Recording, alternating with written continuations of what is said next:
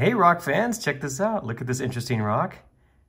How well do you think it will tumble? I have no idea. I found this rock outside of Deming, New Mexico many months ago. I was out there rock hounding just north of the city. I remember finding lots of rocks. Many of them turned out to be duds once I got them home and either tumbled them or cut them. This one looks like it could be interesting. You can see it has some contrast in it. Maybe a little bit of agate material, probably some quartz right there. What are we thinking? Will this be a good rock to tumble and polish, or will it be a dud? There's only one way to find out. I'm going to go ahead and get this thing rolling in a barrel. I'll get it in the coarse grit, the 6090 silicon carbide. I'll get it going until it's nice and smooth.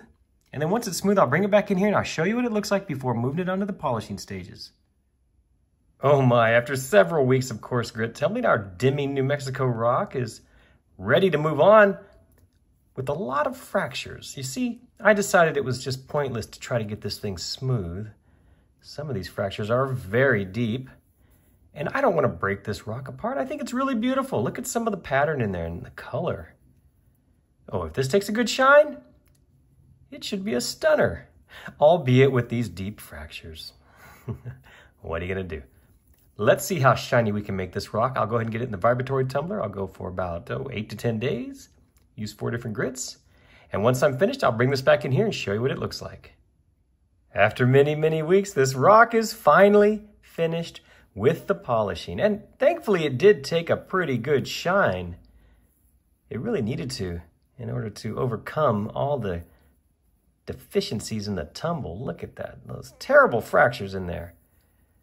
But it is what it is. And there's still some polish in there too, I can see. Oh well.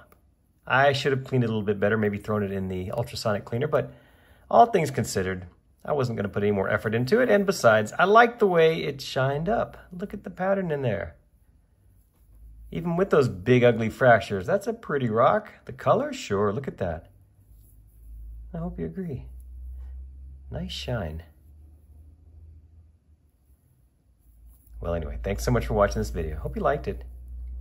And if you did, please be sure and check my other videos for more like this. Thanks again.